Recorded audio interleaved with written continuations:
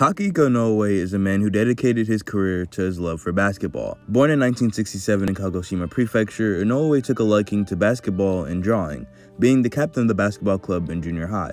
But in 1987, he dropped out of college to pursue a career in manga. He made his debut with Purple Kaede, which is the predecessor to his first manga and cultural classic, Slam Dunk.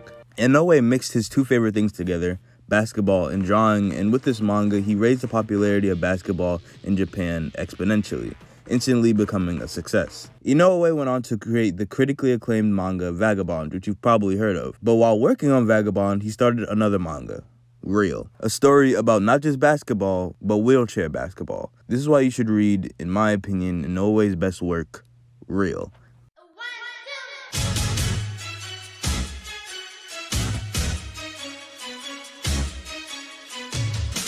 Real starts with one of our protagonists, Tomomi Nomiya, a high school dropout who came back to school.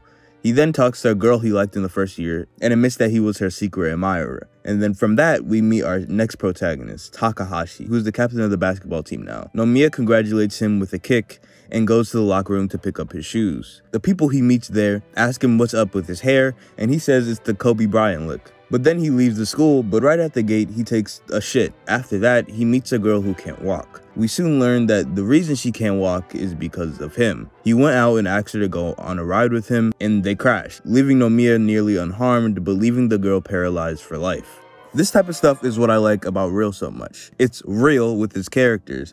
As Takehiko describes it, he writes in a way more like a documentary than a fantasy story. He uses real-life situations and feelings and molds them into his stories and characters perfectly. Using wheelchair basketball, a sport that doesn't get much love or praise, to write a story with intriguing characters and themes. It's a story where the three main characters deal with self-acceptance and journey, major parental problems, and overall being disabled. And I think one of the main characters, Takahashi, former self-proclaimed A rank and captain and star of the Nishi High basketball team, has an exaggerated normal mindset of people's views on disabled people. You don't expect them to do pretty much anything and you pity them. But Real challenges that mindset. The disabled characters are the characters with the most heart and are the most determined to not only be the best they can, but change people's thought process on the disabled. Throughout the story, the audience learns and grows with the main characters, and their perspective on disabled people change, all while watching Takahashi dealing with his newfound label of disability, Nomiya's path and journey to becoming a better person, and Kiyoharu's goal of leading the Tigers. Each story is incredibly interesting and all flow into each other with how great the world building is. Now, without spoiling, I want to briefly go over the main characters. Nomiya is my favorite out of the three, just edging out Kiyoharu. His journey is the one that resonated with me the most, with him trying to find his path. Character journeys like Nomiya's are some of my favorites ever, and I think Nomiya does it incredibly well. With his obsession for basketball and desire to go pro, because to him, basketball is happiness. Another one of my favorite parts of Nomiya is his desire to become a better person despite how many times he might fail at it, as well as his survivor's guilt from the accident with the girl that led him to quitting the basketball team and dropping out. But he still continues to see Natsumi, as he feels like he needs to dedicate his life to her, despite his lack of understanding of what she's going through, only knowing that she's going through horrible things because of him. All he wants to do is get rid of his guilty conscience. Inoue leaves a disconnect for the reader here, providing almost no information about Natsumi, but focusing on Nomiya's self-centered guilt loop of, she didn't deserve this, why me, what will I do with my life? He makes the reader unsure of who to sympathize with. This same guilt also seeps into other parts of Nomiya's life. He's a high school dropout, can't play basketball with his team, can't hold down a job,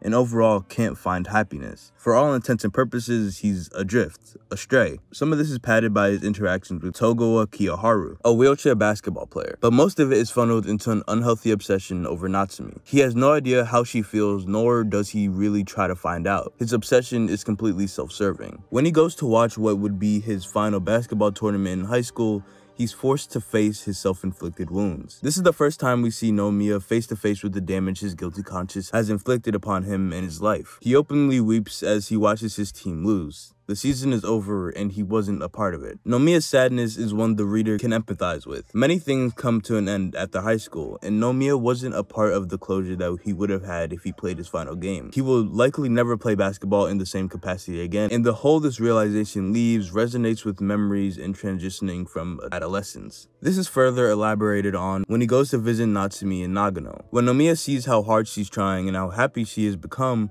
his false purpose begins to crumble. He begins to realize that he was more dependent on Natsumi than she was on him. He had used her as an excuse to stand still. So on his way back, he declares to become a better person. He even cuts off his amazing hair and starts anew. Second is Kiyoharu, the prodigy of a sprinter turned into a disabled wheelchair basketball player. I don't want to spoil Kyo's backstory heavily, as while you're reading it, you'll probably get the Beck's experience. His motivation to be faster than anyone, an ironic statement considering he's, in a wheelchair, but his aspirations and goals / motives for not only himself, but the Tigers. How he devotes himself to his sport and his craft moves me not only to perfect my craft in the sports I play, but improve myself not only in sports, but personality. His meeting with Nomiya changes the course of his life, as well as Nomiya's. If he didn't do this, I couldn't imagine what his life would be like. But his path really changes when he meets Mitsuru Nagano, who inspires him after he loses to someone one-on-one for the first time. He rejoins the Tigers to improve, in order to beat Nagano. Kiyoharu is also driven to excellence. Inoue uses the dichotomy between playing for fun and playing for greatness to create friction between Kiyoharu and some of his teammates. He wants to be as good at wheelchair basketball as he can possibly be, but some of his teammates think that there's no point because it's not the same as able-bodied sports. But Kiyoharu's unwillingness to accept this line of reasoning is another fairly progressive message for disability portrayal in any medium. His passion and dedication help to create a more fully realized character worth following. And a little side note, I love his star tattoo. It really symbolizes his ambition, and plus it just looks really cool. Our final and last protagonist is Takahashi.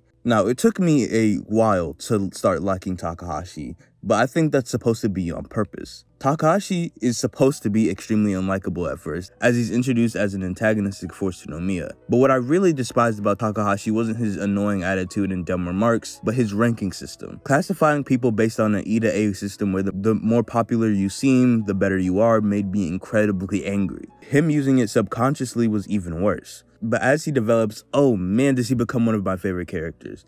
I don't want to talk about his character much, as you really have to read his journey for yourself, but just know he has some of the greatest emotional peaks in development I think I've ever seen, and his parental problems really hit. One of the best parts of Real is how in-depth it goes with its side characters. Shiratori is one of my favorite side characters ever, Takahashi's dad, Broom, and Izumi, and even flashback characters like Tora are all amazing. But the real best part of Real, I'm 2 for 2 for jokes now, man, I'm a comedic genius, is how it ties these multiple stories together in such a great way. Once again, I feel like experiencing Real with little to no knowledge of it is the best, so I'm going to be pretty vague with these descriptions. Real is a story with no good or bad, no heroes or villains. It's just about people in a town who want to better themselves and find their own path. And that's what I like about it so much. It uses characters that are just as lost as you to tell a beautifully written story. So please do me a favor and read Real.